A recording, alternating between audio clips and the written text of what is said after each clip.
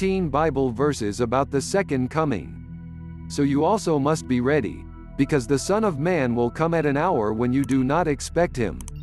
Matthew chapter 24 verse 44. And let us consider how we may spur one another on toward love and good deeds, not giving up meeting together, as some are in the habit of doing, but encouraging one another, and all the more as you see the day approaching. Hebrews chapter 10 verses 24 to 25. He who testifies to these things says, "Yes, I am coming soon." Amen. Come, Lord Jesus. Revelation chapter 22 verse 20.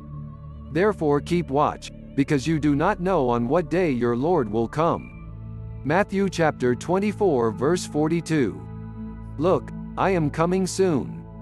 My reward is with me, and I will give it to each person according to what they have done. Revelation chapter 22 verse 12. The end of all things is near. Therefore be alert and of sober mind so that you may pray. 1 Peter chapter 4 verse 7. I am the Alpha and the Omega, says the Lord God, who is, and who was, and who is to come, the Almighty. Revelation chapter 1 verse 8. I am coming soon. Hold on to what you have, so that no one will take your crown. Revelation chapter 3 verse 11. They were looking intently up into the sky as he was going when suddenly two men dressed in white stood beside them. Men of Galilee, they said, why do you stand here looking into the sky? This same Jesus, who has been taken from you into heaven, will come back in the same way you have seen him go into heaven. Acts chapter 1 verses 10 to 11.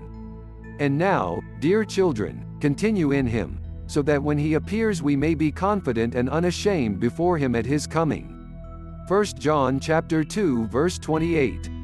Look, he is coming with the clouds, and every eye will see him, even those who pierced him, and all peoples on earth will mourn because of him. So shall it be. Amen. Revelation chapter 1 verse 7. Watch out for false prophets. They come to you in sheep's clothing, but inwardly they are ferocious wolves. Matthew chapter 7 verse 15. But do not forget this one thing, dear friends. With the Lord, a day is like 1,000 years, and 1,000 years are like a day.